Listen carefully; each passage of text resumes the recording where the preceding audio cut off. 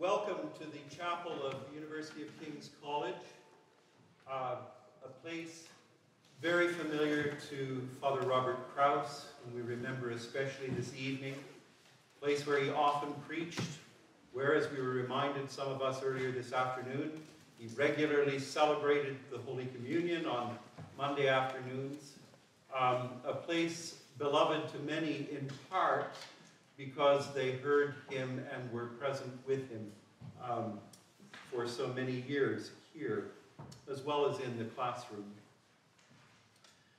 This series of memorial lectures was founded by my predecessor as chaplain, Father Gary Thorne, in 2016.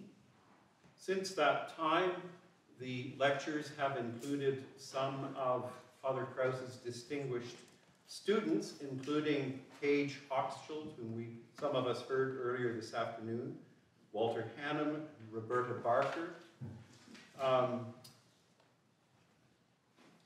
and a number of others, including Father Andrew Louth, internationally renowned Orthodox scholar. And so the series continues with Father Curran, Tom Curran, and I'm as tempted as I am to say something, I'm not going to. I'm going to invite our Vice President, Sarah Clift, to come up and say a few words to introduce Father Tom Curran.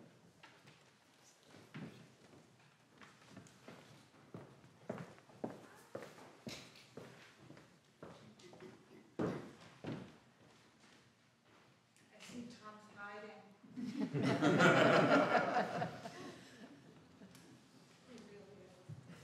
been asked to introduce our lecturer for this evening's Robert Crouse Memorial Lecture.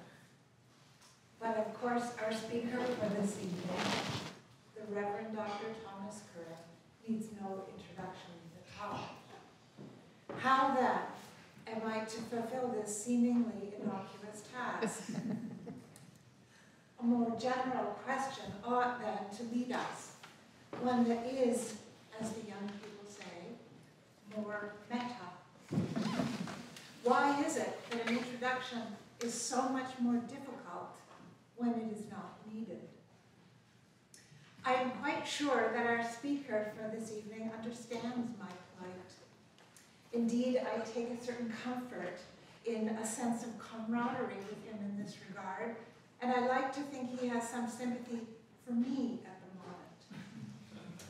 For of all of my beloved colleagues at King's, Tom, as he is known to all of us, is far and away the most self-reflective, changing the terms of a seemingly simple task into a fun house of mirrors, full of questionings, openings, and a cause for analysis both serious and lighthearted, circuitous, and somehow also straight to the point. He's laughing. Leave it to me to be the icebreaker. In order to fulfill my duty to the letter, then, let me first say, Dr. Curran is Associate Professor of the Humanities at King's, a university to which he has devoted much of his life. His areas of expertise cover a lot of ground: German philosophy and its relation to questions of faith and religion, to the life of the mind, and to aesthetics. Then comes Tom's scholarly preoccupation with Dante's Divine Comedy and its endless references to references, what we scholars call its intertextuality. Again, there's that hall of mirrors. Anyone who knows him can appreciate how much inspiration tonight's speaker draws from the ways in which epochs speak to each other. Moments, texts, motifs, structures, emblems are constantly re-emerging in new ways, confounding our categories of old and new, ancient and modern, mundane and divine.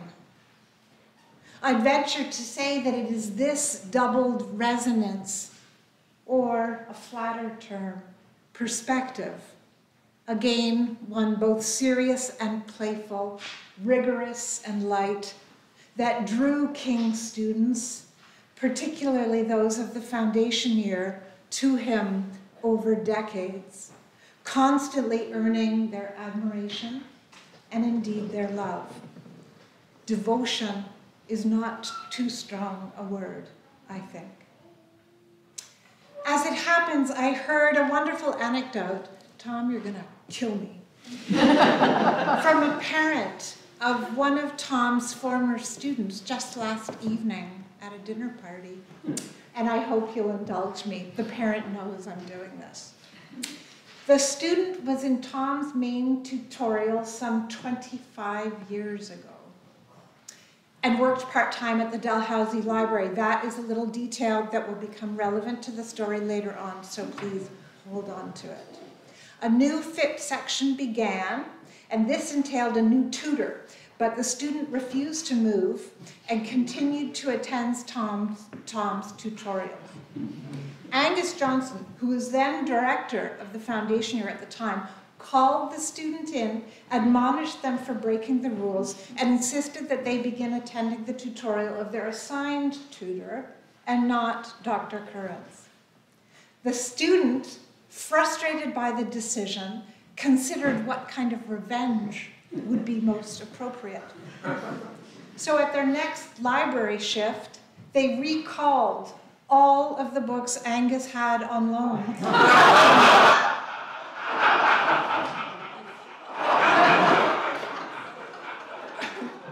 Which apparently counted in the many dozens. Tom might, as he makes quite clear in his blog, delight in the slippage between the authentic and the derivative, the original and the facsimile. Try, though he may, to persuade us that the facsimile has benefits and advantages beyond the original, we all know it to be the case that Dr. Curran is, was, and always will be an utter original. As his retirement approaches, I am proud to call him my long-term colleague, my supporter, my co-conspirator, and indeed my friend. Please join me in welcoming Dr. Tom Curran to deliver.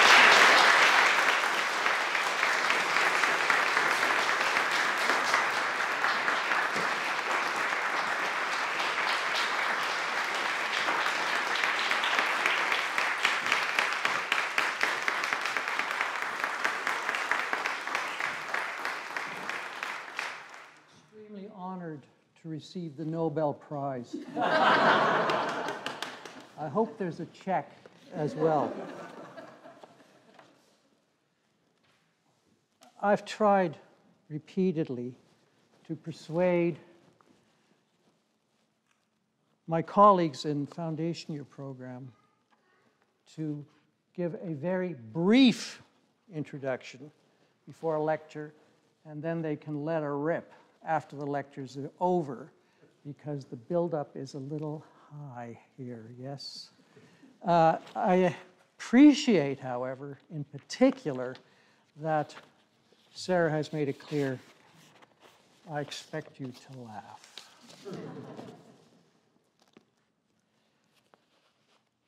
So I'm kind of discombobulated now.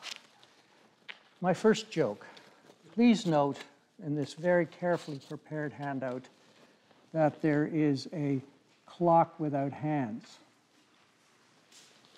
Since many of you may not have known the inside of correctional institutions, it's important to make clear that this is a prison tat, which is to say a clock without hands is a preferred tattoo because time is meaningless. I hope that you'll think that when you've heard more about Dr. Crouse and his concerns, there is a sense in which we move beyond time, even as he is no longer with us. And I was going to say, but I see that there isn't any room for anything else after that introduction. Everything seems insincere. Nonetheless, I was going to say, I understand that you're all here to honor Robert Crouse. And on that basis, I feel able to continue. However, I do also accept that there are people here who don't know or didn't know Robert Crouse or only have a sense of who he was. So I'll just say very few words about him, which is that he was a professor of classics here at Dalhousie, and in 1972, with other distinguished colleagues from King's and Dalhousie, he was one of the founders of the foundation year program, which is central to me and to my colleagues, inasmuch as he also began the teaching in the foundation year program in '72 with the medieval section and stamped his authority on that section, if I could put it this way, for all time, but sealed it completely with his lectures on the Divine Comedy, which have instructed so many of us. And I better say also something I actually believe, which is that this is also a celebration of the foundation year program, which in my opinion has been of such benefit to so many of us, and then also benefiting those with whom we come into contact. So I'm going to cut out all the modesty parts at the beginning. It's no point, is there? But I would like to add that when this was first mooted, that it was a much more modest affair than it's become now, which is that this is also, and really significantly, the chief reason that there is this book launch going on this weekend. 3 volumes are already in the offing, a 4th is coming. And I would like to thank those who produced these beautifully designed volumes, which are so much more appropriate in honoring Robert than anything I have to offer. Generally, Robert's travels were an opportunity to attend conferences and to use those opportunities to investigate libraries and manuscripts and become reacquainted with the architecture and art that he loved. And we benefited from those travels because then he would report back in lectures in the foundation year program here at King's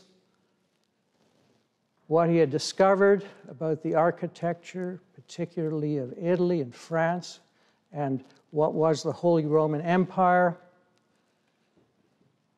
And by this travel and report, enriched our studies.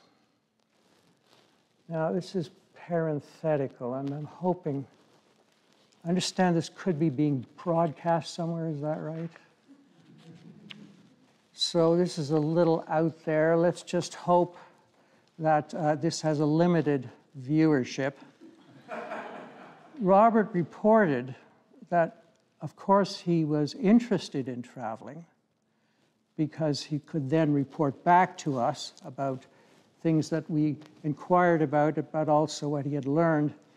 But he informed me that while he enjoyed traveling, he was deeply afraid that he would be invited to join another tour of the world-famous chateaux which decorate the Loire Valley.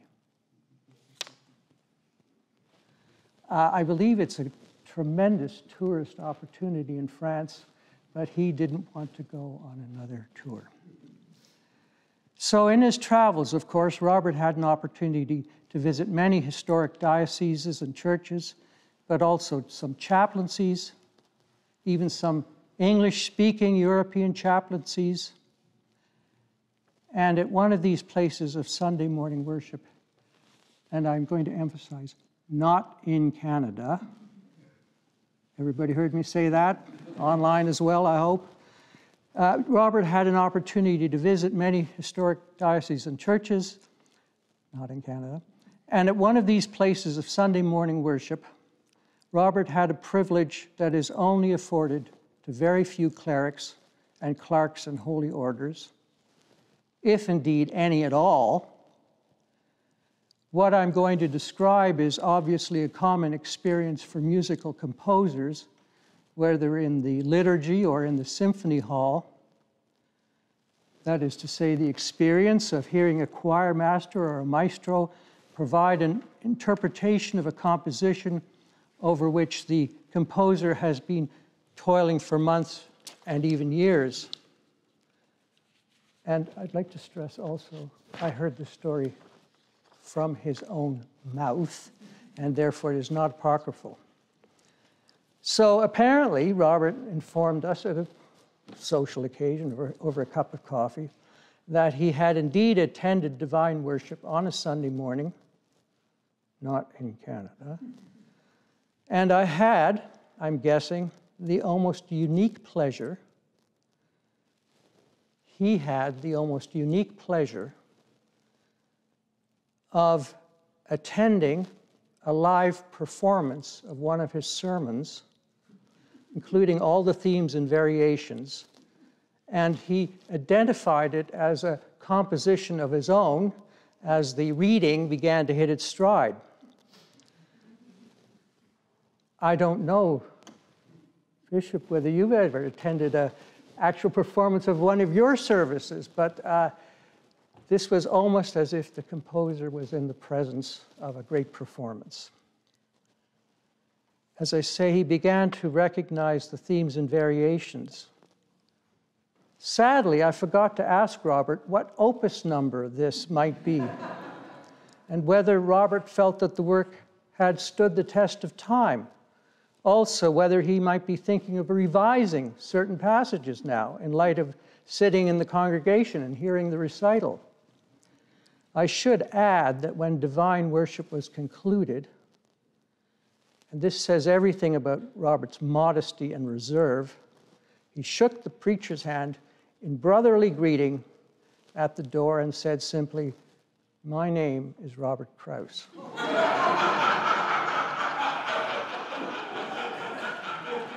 To which the cleric responded in the only sound possible, "Oh," which he announced to Robert's retreating figure. I also forgot to ask Robert whether he ever returned to the same conventicle so that he could hear more live performances of his other opera. Obviously, this is a late addition to my remarks, but unavoidable in the Academy-shattering acknowledgement of duplicative language of recent weeks. On the other hand, as I'm going to try and persuade you, Robert was a very differentiated person and had conflicting views which he could combine. And it is absolutely necessary in this context to mention Robert's profound engagement with and appreciation of both Igor Stravinsky and Thomas Stearns Eliot, who themselves happened to be friends. It seems that these two great titans of the first half of the 20th century were agreed on one principle absolutely. There are various instantiations of this governing principle, but my version reads as follows: "A hack imitates, but a genius steals." Well, I'm certainly a hack, but I intend neither imitation nor theft, which means that the project this evening has to be to provide snapshots into the Crouse legacy, which Sarah has conveniently described as an eccentric trawl through the medieval world. That's what you're going to get. A world that Robert, however, mastered and then passed on in his teaching, his publications, and his sermons. So I'm going to decline the Nobel Prize because now I'm going to explain the obvious contrast is with Robert Crouse's annual contributions to the meetings of the Atlantic Theological Conference, where Robert always provided the salient features from the medieval perspective, picking up from scriptural considerations and the insights of Christian origins, and then some aspects of the patristic world. Then Robert would come in before handing on the theological insights to the Reformation, the Enlightenment, and modernity. And I should say again, the genius here was to deliver a coherent account of key elements in the space of 40 to 50 minutes. Those of you who have had the privilege of hearing me even this morning in the chapel will know that you need to spend at least 4 weeks preparing a 12-minute sermon. I can only do 24. I should say again, the genius here was to deliver a coherent account of key elements in the space of 40 to 50 minutes. Almost impossible to conceive. And then to add to the awe of the occasion, Robert never talked down to his conference participants, but made all attending feel that he was not talking down to them, but simply reminding those present of the things they already knew, which I can assure you was not the case. Now, the challenge will be to produce a coherent record of Robert's teaching by the zigzag approach, outed, but then I shall ask you to allow yourselves to be informed by the principle of St. Augustine's Magisterial de Trinitate, his On the Trinity, and I had the privilege of studying this work with him directly. But in Augustine's On the Trinity, which is a definitive work, Augustine himself makes the disclaimer that, with respect to this, the greatest mystery of the Christian religion, there is no pretense here to give a final, complete, and exhaustive account of the nature of the Godhead, but rather, Augustine says, I write this in order to avoid saying nothing at all. Please receive my remarks in the same fashion. This is avoiding saying nothing at all. Every single attempt at a factual statement in what will follow in the next few minutes will be subject to the dissection of the most exacting strictures of academic scholarship.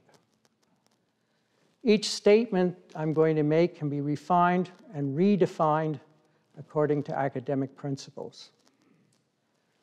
And I have a slight aside here, not bitter, please understand that, so I'm just informing you of something.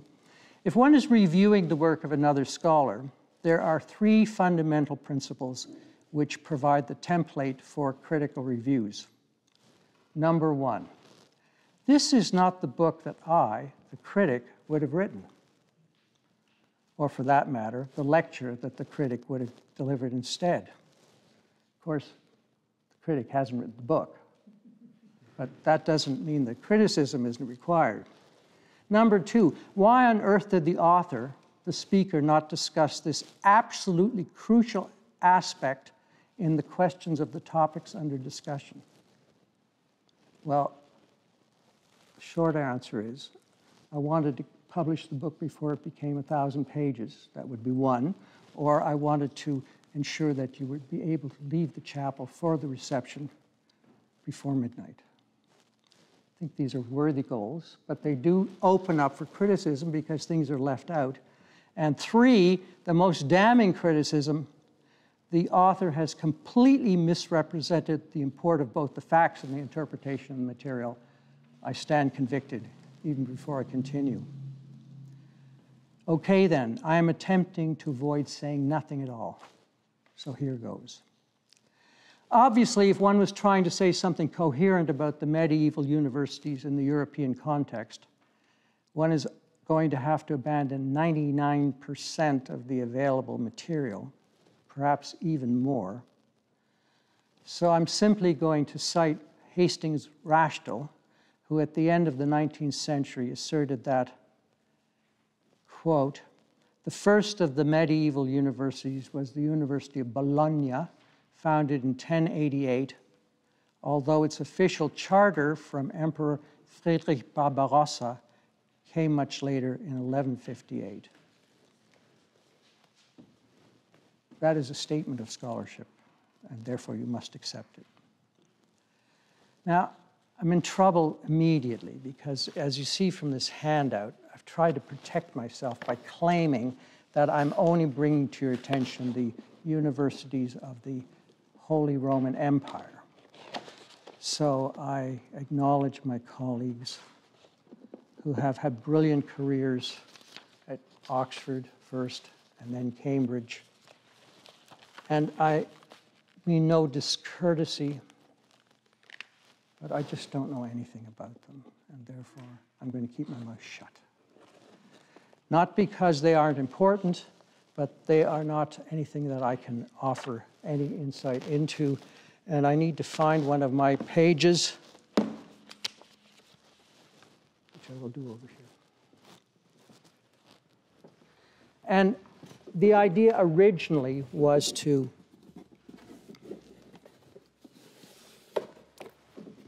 I know already I'm going to be told off for moving away from the podium.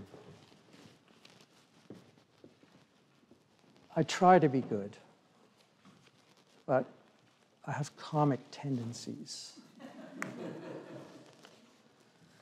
These universities here are just a selection. They represent nothing that one has to absorb or agree to in any way, but simply to show that there was an immense amount of activity going on and that it was going on throughout what I call the Holy Roman Empire. I have nothing to say about what was happening in Spain, Britain, and points further east, except I have mentioned the university in Prague. And every single date here could be disputed, but I have simply conformed to what the institutions say about their own foundation. So I'm not, let's put it this way, I wouldn't go into a LSAT with these dates as given.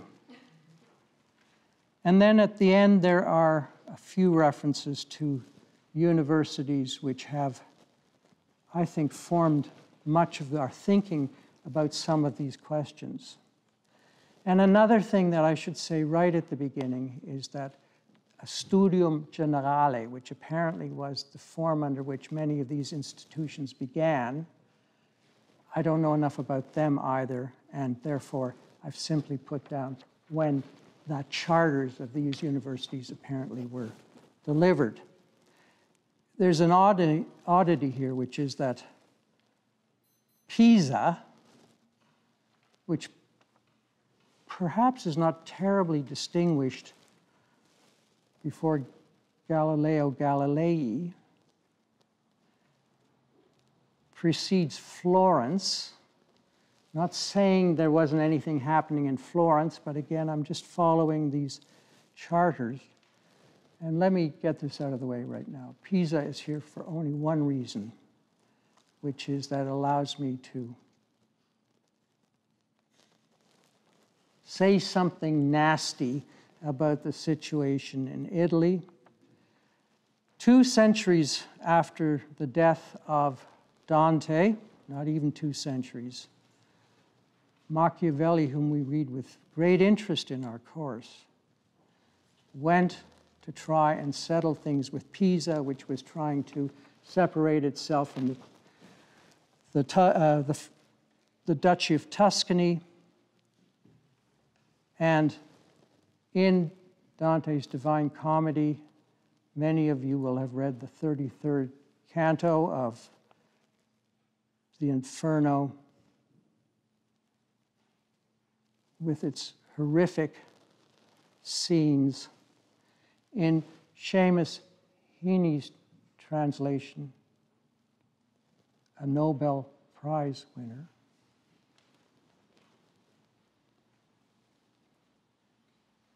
in Seamus Heaney's translation, 4 words are produced. Your atrocity is Theban. So it's a reference to Thebes, to patricide, fratricide, incest, and horror. Please forgive me for that diversion, but that's the only reason it's there. The University of Paris, and we have friends who would know this more directly, seems to have been active from 1150.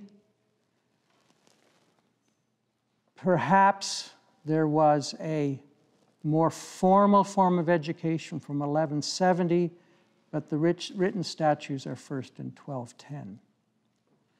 And it has to be central for our considerations because of the use and notice that's taken of the University of Paris in Dante's Divine Comedy, cantos 10 to 14 of the Paradiso.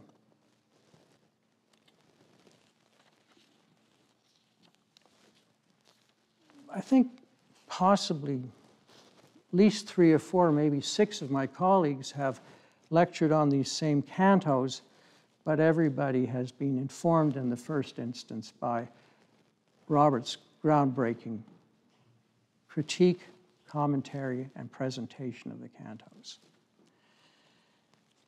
So, without involving you too deeply in Dante's formulas, it should be said that the heaven of the sun following Aristotelian principles being stable, the earth is stable, the sun revolves around the earth, which is based on common sense, not on modern science. The 4th heaven after the moon, Mercury, and Venus is the sun, and it is the heaven of the doctors. Why this is so important, and I could ask some of my colleagues to stand up now and give a much better explanation. Why this is so important is that the 2 circles of doctors that you encounter in the heaven of the sun, one is led by St. Bonaventure, a Franciscan, and the other is led by St. Thomas Aquinas, a Dominican. And in this perfect sense of reciprocity and exchange, which is taken from Aristotle and which is descriptive of Dante's approach in Paradise, there is perfect reciprocity and exchange, form under which city life occurs, by the fact that Bonaventure praises Dominic, the founder of the other mendicant order, and Thomas Aquinas praises Francis, the founder of the Franciscan order. So there's this overlap, exchange, and balance.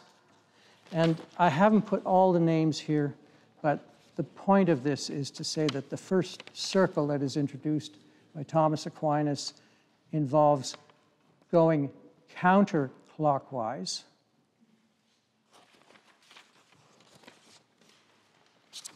I spent 10 minutes trying to figure this out. It is counterclockwise, isn't it? Yes, it is. He goes counterclockwise and introduces his great teacher, Albertus Magnus, who certainly he encountered in Cologne, which did not then have a university, but a studium generale, but he may also have encountered him in Paris. And the idea is that as you proceed from Thomas Aquinas' right hand in a counterclockwise direction,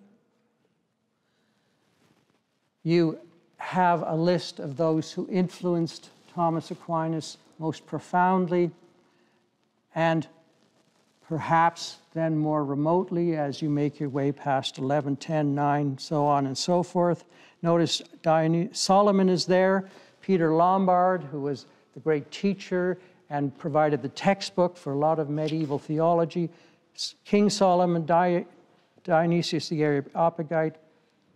But the crucial point is that the last figure that he introduces, he begins on his right hand with Albertus Magnus as teacher, and he ends with his most significant academic, scholarly, and heretical opponent, either Sige of Brabant or Siger also sometimes he's called, who taught in the Faculty of Arts at Paris and essentially undermined everything that one had tried to establish about what is called the medieval synthesis, in which theology and philosophy and the arts all provide an edifice which is, shall we say, coherent.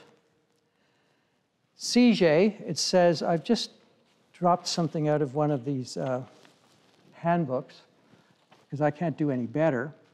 Sige produced an extreme form of an independent view of how philosophy teaches us the nature of the human.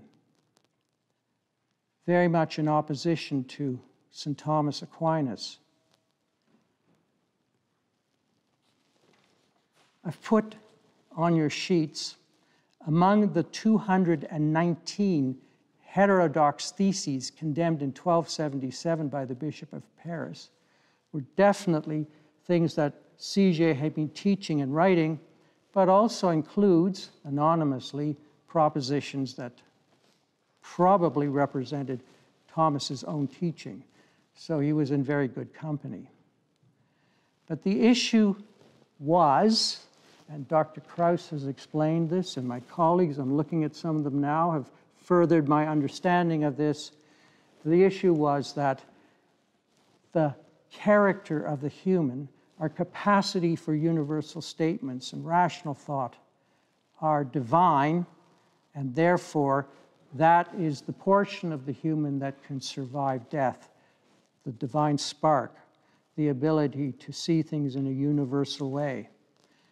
And for both Thomas and then Dante, this is a disastrous position because it means that the character of the sensitive soul, which is the basis of amor and love and our human affections, will disappear. And this is in the poetry represented as his fight with his great friend Cavalcante, who feels that since the human in its universal moment will be restored in its divine aspect, the rest falls away and love is tragic. I don't wish to prejudice your reading of the Divine Comedy, but its purpose is a reunion with Beatrice, who is an actual person who had a body, who has a resurrected body probably, but whose personality will survive into the afterlife. What's extraordinary about this, though? Remember, Dante is not himself required to put all his cards on the table. When one thinks of Dante, there are three great teachers that are present everywhere in the work: Aristotle, Virgil, and Thomas Aquinas.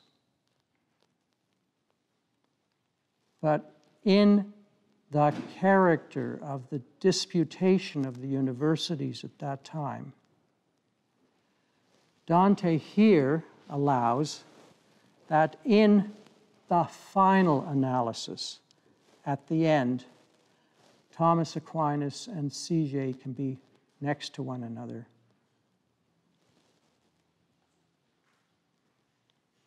As close on the left hand as his teacher is on the right, reconciled there in a way that will never be possible here. The St. Bonaventure circle, which I haven't produced for you, is very similar in the sense that as we make our way counterclockwise, we come to, on the left hand of the great mystic Franciscan, his greatest thorn in the entirety of his generalship of the Franciscan order, Joachim of Fiore, who believed that in the year 1300 there would be a millennial or an apocalyptic moment. They were not able to see eye to eye here, but they will be there. Now, I'm very conscious that people here actually know stuff about the Reformation, so I'm going to say a few unguarded things, and perhaps you can report me, and then if you'd send me a private email showing how insanely wrong this is, I would appreciate that. I understand that the best way is to put it on a listserv, but I can make a request. Calvin, the great, just is Bruce Gordon here. Calvin is reputed to have said that in scriptural interpretation, what you needed to do was to push the argument to its most extreme form so that you could actually establish what the position meant and became. And when you had pushed it to its extreme form, then you would wait for God to settle it in the next life. So you didn't have to agree with anyone here because you were simply representing the position in its most complete fashion. For the rest, God will work it out. Now, the reason there's some passion here is that, as you see, Wittenberg is also mentioned, unfortunately. It is a medieval foundation, if you allow that the end of the 15th century is in fact still part of the medieval world. It predates Machiavelli's The Prince, 1513, and also the 95 Theses. And I was going to put Wittenberg in the list in any case, whatever happened, because I simply have to point out that Wittenberg is the home of Dr. Faustus, and we have taken Faustus's teaching seriously because here we have suggested that global ambition will meet infinite, help me, infinite, it's in, thank you, infinite ambition. I mean, that is actually what Dr. Faustus, the play, is about. So that is the first thing I want to say about Wittenberg. But the other thing is that the single most important play, a very important play in the English language, is Shakespeare's Hamlet. And as you know, Rosencrantz and Guildenstern were fellow students with Hamlet in Wittenberg. And I'm glad to see you've come back after the Christmas vacation, because the tragedy ensued by the fact that his mother, Gertrude, begged Hamlet not to go back to the University of Wittenberg. And you know the tragedy that followed. But the real reason is that, and I thank the students in FYP for pointing this out, Martin Luther actually taught Aristotle's Ethics before he became a doctor and a professor at the University of Wittenberg, but he instructed students in the text of Aristotle's Ethics. And I simply put as an aside that without Aristotle's Ethics, it would be impossible to understand Dante's Divine Comedy.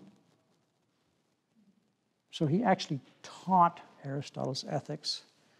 And because of the needs of the Reformation spirit, turns out that Aristotle,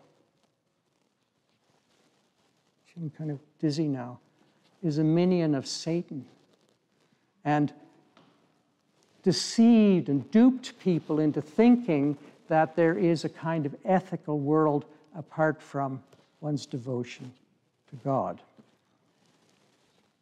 Robert Crouse could handle this. He would point out that this is a question of priorities. Meanwhile, some of us are left here trying to solve some of these problems. The one that particularly flummoxed me was, consider the lilies of the field. They sow not, neither do they spin. Well, I have life insurance. I've got insurance on the house. And I'm not keeping in tune with the priority of the kingdom of heaven and its needs. So, I'm very happy to hear that my salvation has nothing to do with anything that I get up to, good or bad. It's entirely in God's hands. And I feel overwhelmed with gratitude, as is required by Luther, discovering that I am absolutely incapable of doing anything of virtuous nature. It's a great relief. It truly is a great relief. And I am, thrilled to discover that I am a worm and no man, or as I prefer to put it, a boiling bag of pus. However,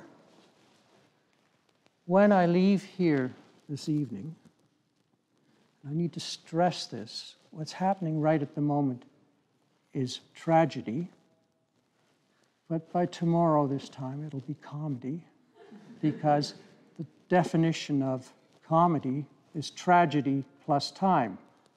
But at the moment, it's tragic.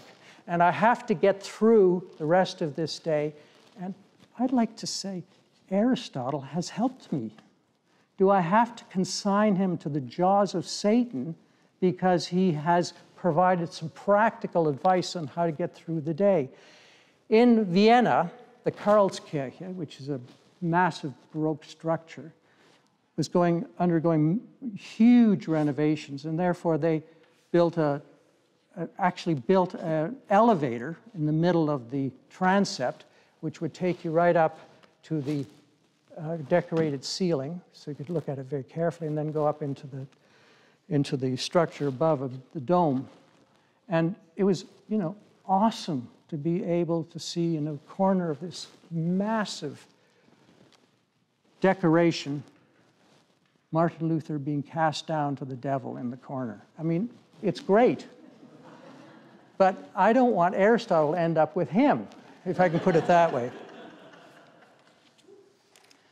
Now, I have to expose myself more than I'd like.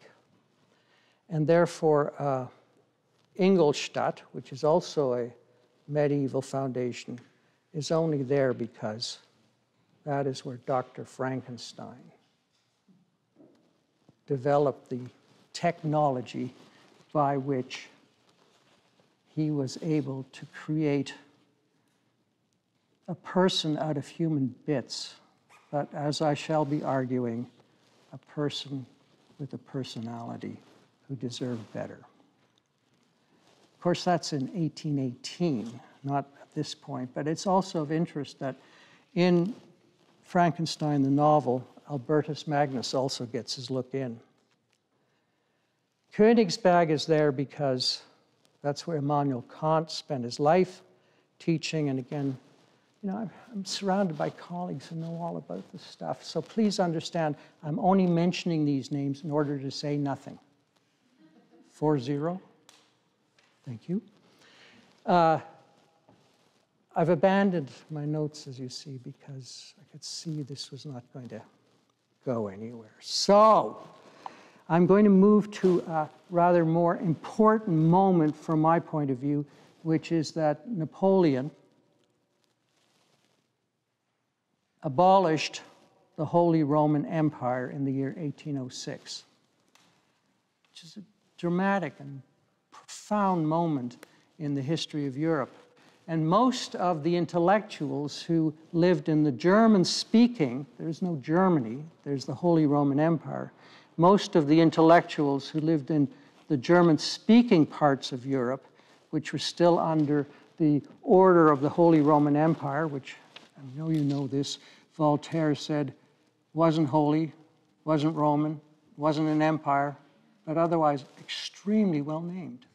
But the German-speaking world saw in Napoleon's determination to bring order and reason to Europe an opportunity for freedom. Everybody knows the story of Beethoven and the Eroica Symphony. They were seriously disappointed. I mean, just speaking of the Holy Roman Empire, the capital was Aachen. When Napoleon got there, he removed every pillar in the chapel so that the structure was no longer stable. And the Germans are not getting the pillars back, I can tell you that too. But what's important to me and to us, I think, is that the Prussians, who had a military tradition, which they were very, very proud and needed, because any time there was a conflict in Europe, troops were marching back and forth through their territory. So this was a form of protecting themselves against the French, against the Russians, to some extent against the Bohemian world, but also the Swedes. They were defeated twice, basically on the same day, overnight, in two battles, one at Jena and the other at Auerstedt. And the result of that was the Peace of Tilsit between Napoleon and Prussia, which was a formal humiliation of a formerly very proud nation. Should add that basically the University of Jena was closed after the day after the battle. Napoleon rode into Jena and was spied by the impecunious philosopher named Hegel from his garret window, and under the most extreme circumstances completed the final pages of a massive work called The Phenomenology of Spirit. And I can put a plug in for Neil now, who's teaching a course which would give you all the background you needed. But the point of this is that the manuscript was produced under extreme pressure, and he intended all his life to revise the final chapters because they were done in such a haste. There being no secretaries and his having no money, there was a single manuscript which he sent through enemy lines to his publisher in Bamberg. It's unbelievable.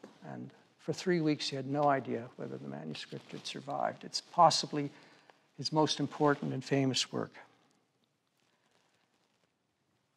So, Prussia is without the dignity that it had always felt, crushed by Napoleon in military terms. And I'm not exaggerating. This minute actually exists.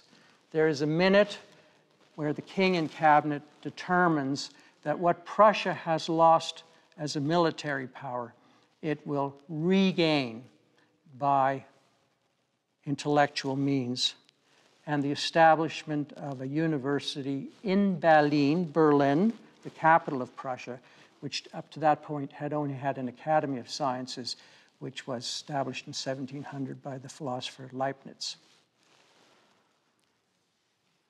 We're racing to the end.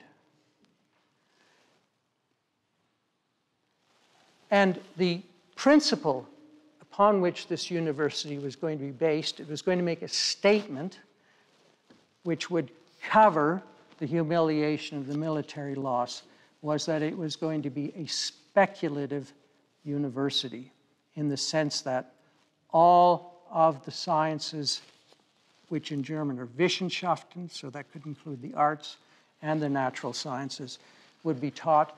And it was expected that students would have some relation to every aspect of knowledge. Kurt Vonnegut, if you've heard of him, one of his novels says that it's thought that Aristotle was the last person on earth who had a complete grasp of the culture in which he lived. But there was an attempt, and their documents exist, the founding documents exist, and you can consult them, to create a university which would be opposed to compartmentalization and would require a complete grasp of the nature of our knowledge of things. Obviously, this is not going to work in terms of the history of science and technology. Hegel was aware that the natural sciences had to appear in this unity, and actually tried to give lectures on it, more or less successful. But I would like to point out, I'm not talking about the history of science and technology here, in as much as in the foundation year program's treatment of the Enlightenment, the main actors are not in universities.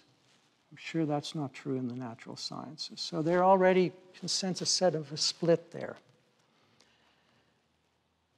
Now I have to find my note, which is hopeless. So let me continue this way.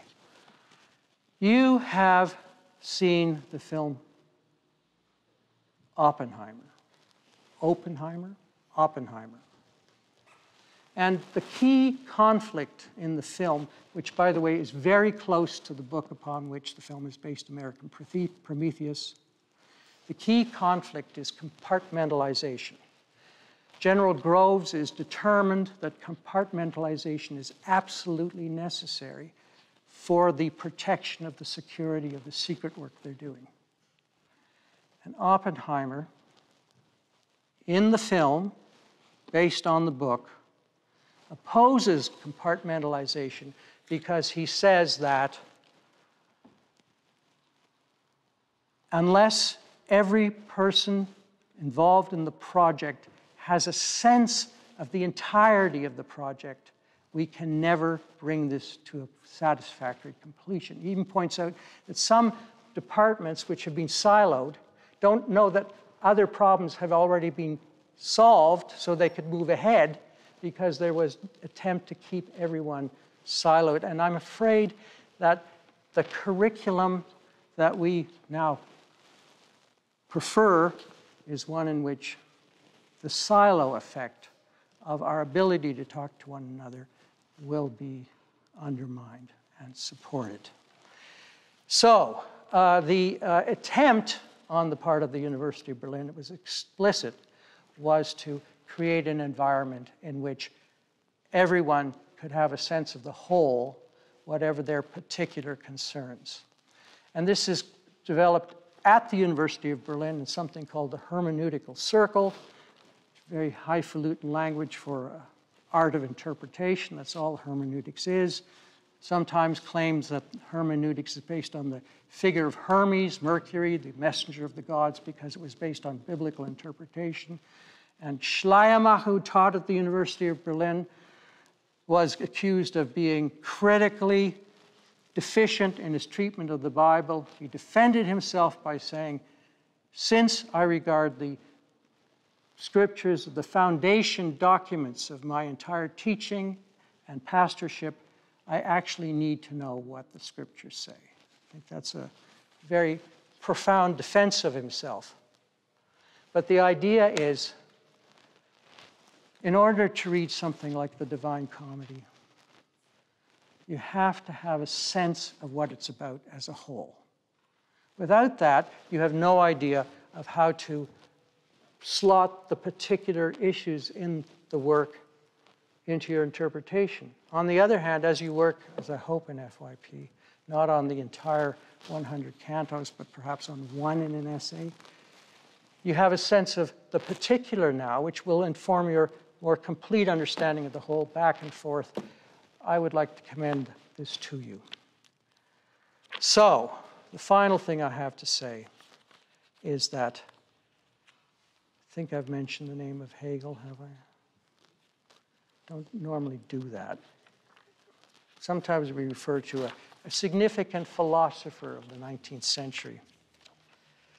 What I'd like to point out to you from memory.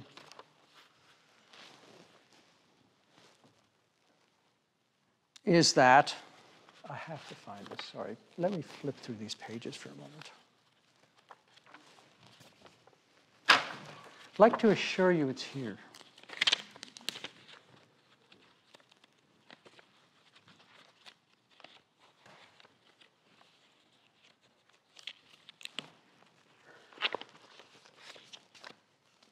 Well, I'll never find it. So on that basis, you can trust my memory, which is, fantastic. I take power drinks every day. In 1841, on the 31st of October, the rector of the University of Tübingen, which plays a large part in the development of German idealism, gave an address to the university to celebrate the 25th anniversary of the accession of William I to the kingship of Wittenberg. So I'd just like to stop here for 1 second, very, very brief. Prussia decided that what it had lost as a military power, it was going to recover as an intellectual power. Just think about that in terms of our political environment. Second point, at the celebration of the accession of the 25th anniversary of William I of Wittenberg, the rector of the university gave an address in which he argued, I was going to read out the German, it is here, in which he argued that the philosophy that had developed in and around Berlin, beginning in Königsberg with Kant, but being developed more fully, as Neil has told us recently, Fichte, Schelling, and Hegel, that this philosophy was not an accidental product of a particular group of individuals who happened to be living in the German-speaking world at the same time.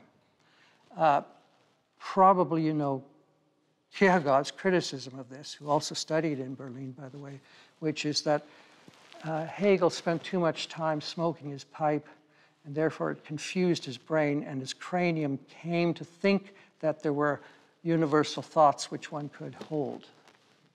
So I give the opposite side very fairly here, yes. But the rector of the University of Tübingen argued that the philosophy which developed in the 1820s, with, of course, a history, but which was developed and lectured on in the 1820s in Berlin, was not a product of accidental conversations had by individuals who had like-minded, but was actually an aspiration of the human spirit which had to appear. That is to say, these thoughts had to emerge. Where they emerged was accidental, but that they actually had to come to consciousness. And once we've had them, we can never forget them. My final words are relative to a text we read and which is very abused for the simple reason that even the title is not properly translated. It's called in our text, Hegel's Lectures on the Philosophy of History. First problem is that it's only the introduction, and in order to see if this has any sense, you have to see it applied to history, to see if it has any actual purchase. But the key point is, it has to be understood as he did, the philosophy of world history. So that immediately protects him from arguments that this is not history, but it's fantasy, speculation, and essentially incomprehensible general principles. But on page 22 of our translation, Hegel is quoted correctly as saying that the philosophy of world history is the progress in the consciousness of freedom. And if that simple statement could be retained, a lot of the issues with the work become, you can disagree with him, of course, but you don't have to disagree with what he didn't say or think. His world history is a consciousness of freedom, and I believe F.C. Bauer, the rector, is right in saying what we think of as freedom relative to the state is an idea that had to emerge and which we try in the foundation year program to bring to your consciousness as a historical development which had to appear. Amen.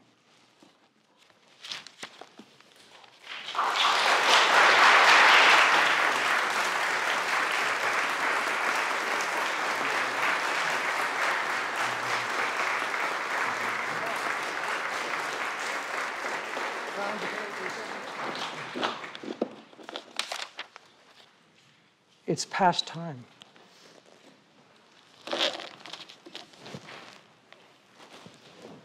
Are we allowed to go next door? Yes. Yes, I'd like that very much. This